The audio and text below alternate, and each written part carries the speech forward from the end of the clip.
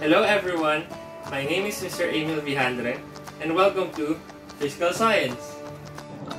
The topic for today is collision theory and its effects on chemical reactions. Before we start, let's review some terms. Chemical reaction is a process in which one or more substances, called reactants, are converted to different substances known as products. In other words, a chemical reaction starts with reactants combining and reacting with each other to create products. To simplify things, let's have cake making as an example for our reactants and products. So your 6 ingredients are the reactants.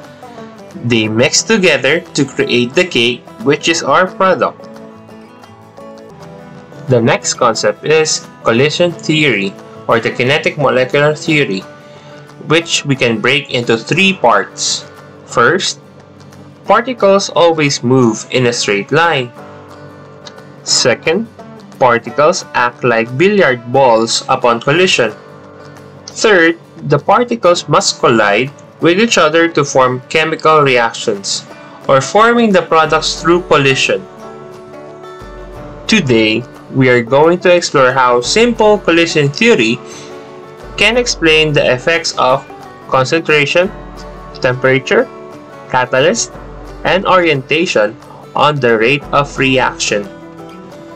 Imagine this particle alone and moving in a straight line, just bouncing off the wall. And on its own, will it cause a chemical reaction? Nope, since we need more particles or reactants.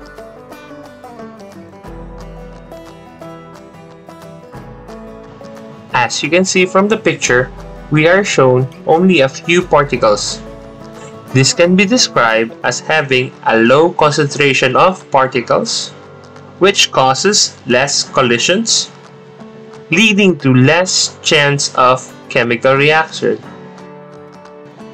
Now with a different pick, which has more particles, this can now be described as having a high concentration of particles, which causes more collisions, leading to more chances of chemical reaction.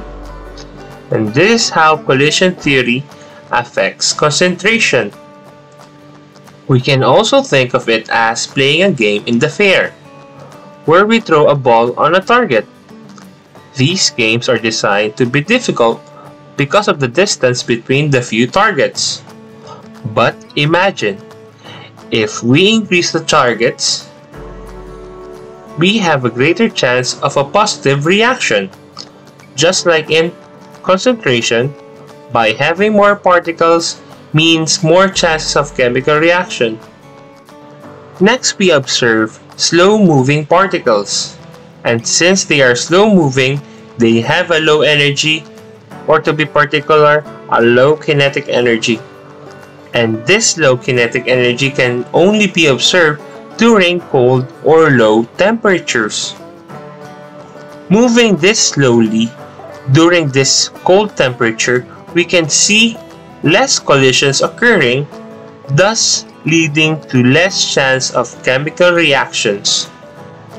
But what if we have the opposite?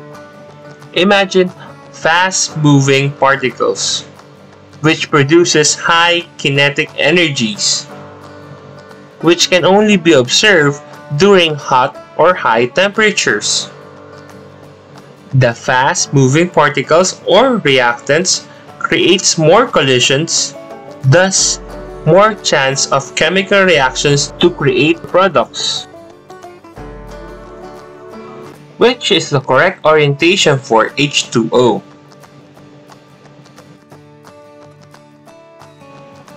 It's letter C.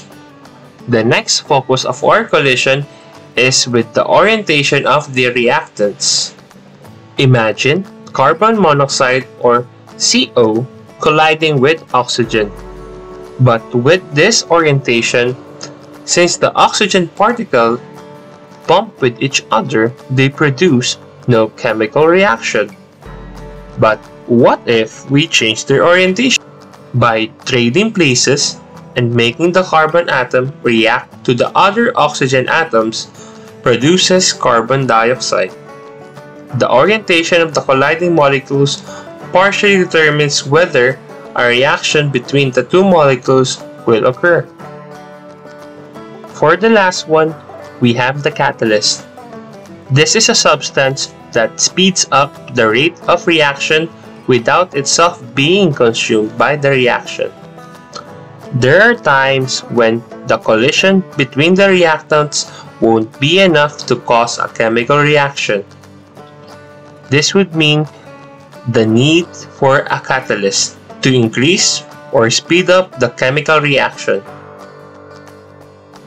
By adding a catalyst makes the chemical reaction quicker. Just like in this chemical reaction, you can see we have our reactants on the left and the products on the right, while the catalyst is in the center, not present in the reactant or product. This only means that the catalyst is not consumed by either the reactants to form the products, but acts only as a motivator for chemical reaction. I hope you learned something. See you in the next video. Goodbye!